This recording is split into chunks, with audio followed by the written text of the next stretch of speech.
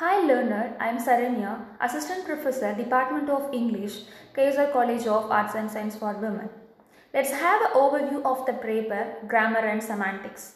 The first unit of the paper comprises what is grammar, fundamental units of grammar, traditional definitions of grammar, functional labels and positional classes. So grammar has enormous definition which was given by linguistics. At the outset, it is very difficult to find out the exact definition for the term grammar. Every language has its own grammar. So it attempts to discover certain patterns in English language. So we have a doubt that which comes earlier, either grammar or language. Language does not contain a book which has enormous rules. So grammar is descriptive, it is not a prescriptive one. The thing which anyone can speak or write in acceptable sentence is also considered as a language. So grammar, it always operates between phonology and semantics. So phonology is a study of sounds. Semantics is the study of meaning. Grammar has 5 fundamental units. The lowest unit of grammar is morpheme. Morpheme is the minimal unit of meaningful sound. Example, the word unhappy has 2 morphemes, that is un and happy. 1 or 2 morphemes combine to form word. Word is considered as the principal unit of lexicography. A group of words which combine to form a phrase. A phrase does not has subject and predicate. A group of words which combine to form is called class. A class has sentence and predicate. A class has main class and subordinate class.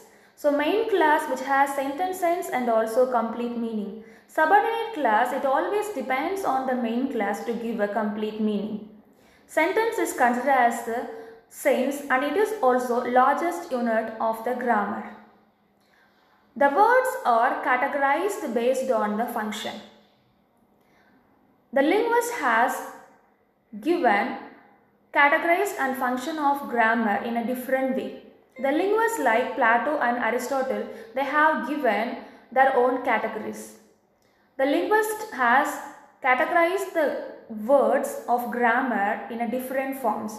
So generally it is classified into 2 classes, open class and closed class. So the open class helps to coin the new words. Example for open class is noun, adverb, adjective and so on. So closed class, it has only a fixed number of words. Example, pronoun, preposition and so on.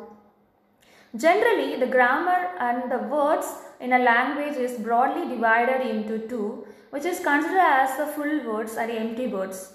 Full words is otherwise known as form classes, which has high meaning value. It is open-ended one because every day we can add a new words to the full words. For example, noun, adverb, adjective and so on. So empty words is otherwise known as structural classes. It has only low meaning value.